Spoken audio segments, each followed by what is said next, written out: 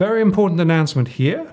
On the 17th of January, on DFA Live, that's Tuesday at 8 p.m. Sydney time, there's going to be a live debate.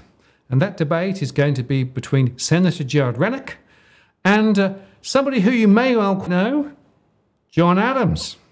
Hi, mate. Hello. What's this? He said, I want to debate you. He thinks that he has a number of public policy differences with me that he wants to expose, and he wants to persuade the audience that he is correct on a whole host of topics.